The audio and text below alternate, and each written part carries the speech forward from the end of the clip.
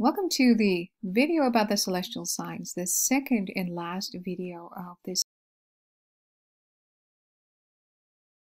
different areas. Sharing a story, prophetic time, to the sun, currently a morning reading the sunrise. So here we have sunrise in its wake, but Mercury is going to be in Stockholm time. A prophecy by a young Swedish boy. In the research notes, I showed you earlier, if you have been with me for quite a number of times, because he was speaking about a final stamp that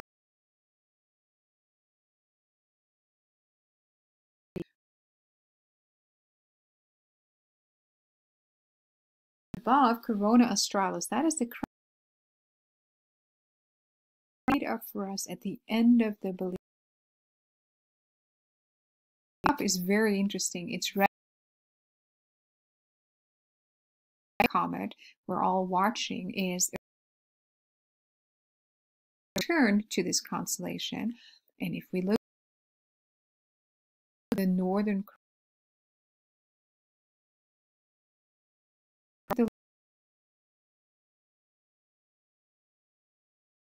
of the Gita, the Lord spoke in the Old Testament of taking them on the wings of the eagle. So archer above the eagle and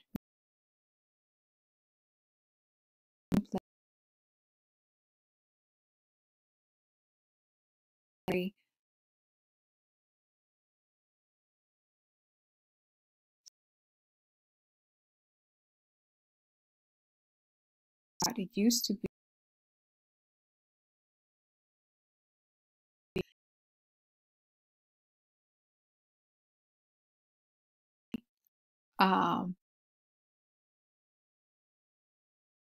as into rescue and judge. I'm going to show you the forehead of the bull. One in the forehead, that is the one at the back end of the bull, that is the Hyades cluster, is where the comet in the forehead of the bull, and each one of the you were seeing. Yeah, he's made an overhead of the bull. This is a mirror image. These individual stars, because you know it in the has been, of course,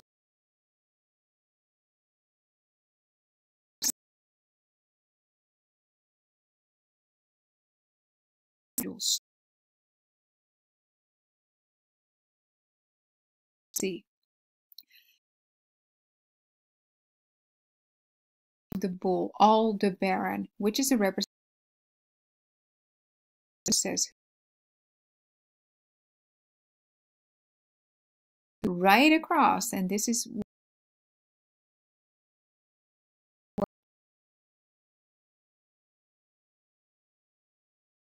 you see the look.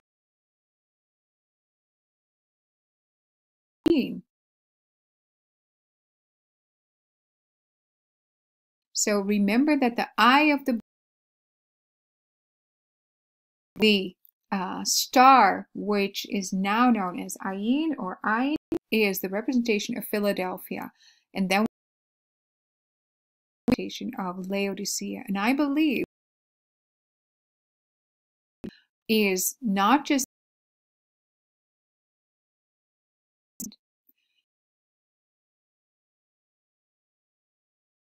as we see it in the heavens. So this is the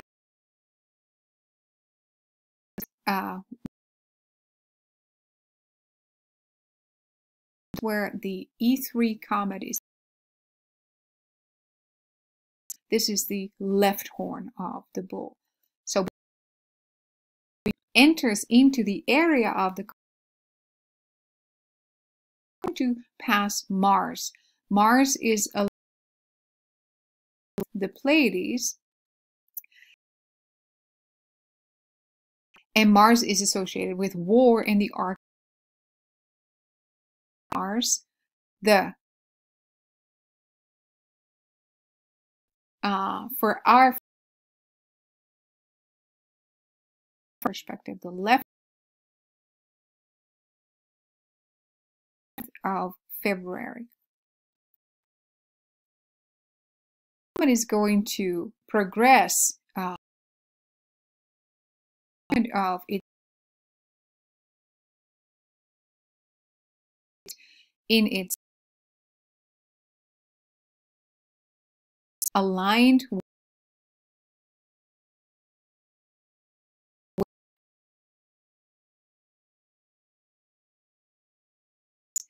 in the book of Revelation. Here, the Hyades class, individual aligned. So Comet E3 is going to align on the 11th of progress further south. The other eye of the bull.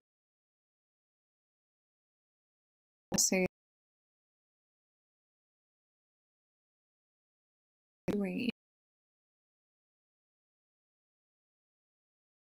is that it passes. So we've had Tau Laodicea. Then we have the passing of the church Aldebaran, which is the representation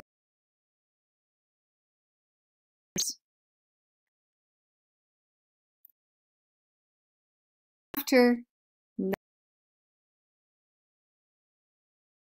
have the past star in the right eye.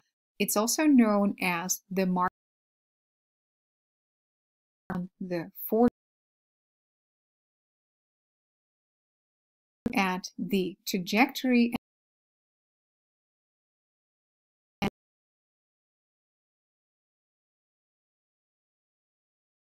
of Virgo into the low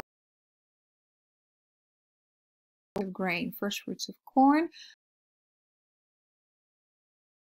and booties.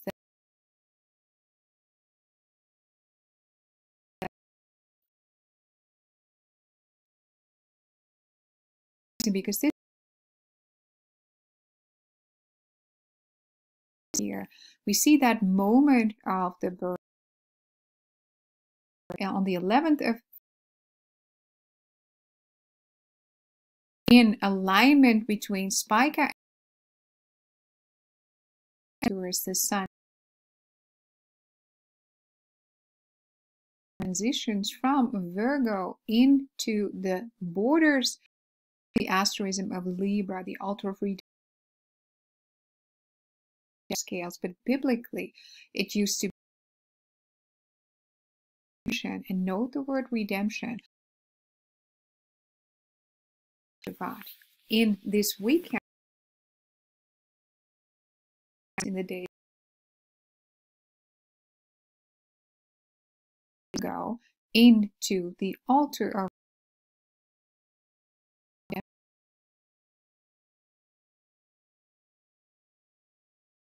Western culture, the bright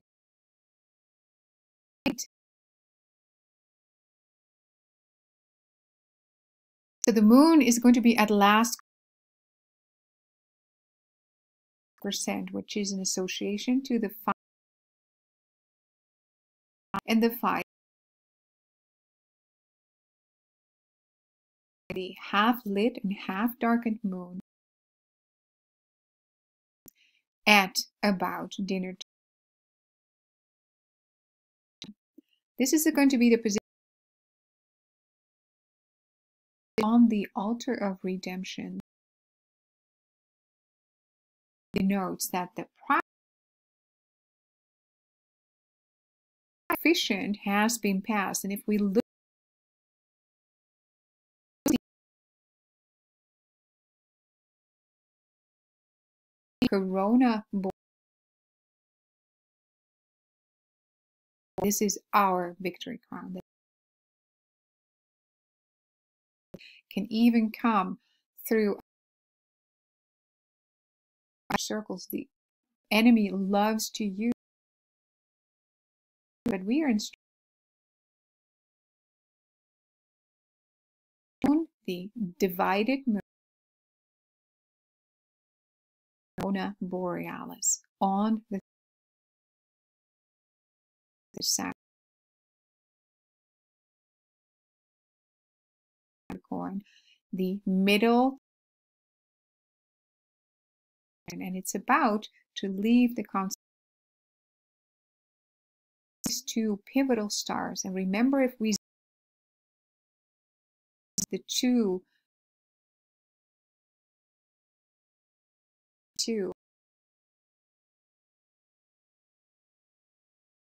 like the woman and found healing. The star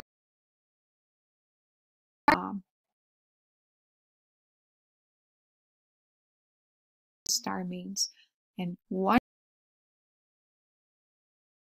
star Deneb El Geri, which means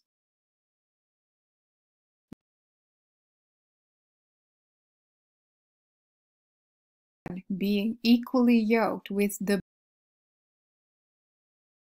in the huge transition from 11 to 13. Let us recap with what we have shared today. So, the blossoming of the olive are appearing on the earth. Speaks up, and the beloved saying to the bride, fair one, and come. Our spirit, charioteer Auriga, down to both rescue and judge, and his flood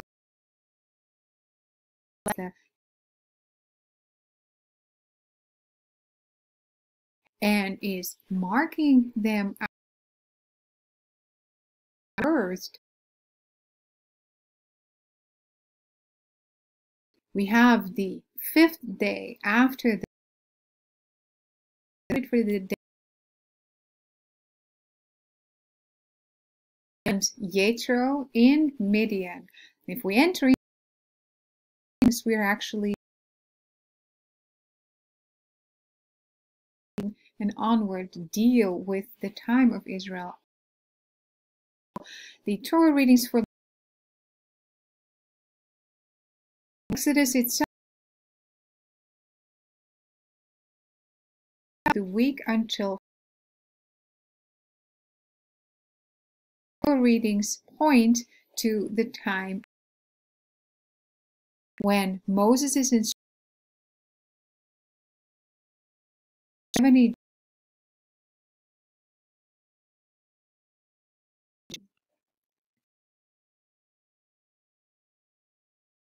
horizon, confirmed in the scriptures, in the heaven, in the Torah readings for the coming. Oh, I pray the Lord's blessing. Much love.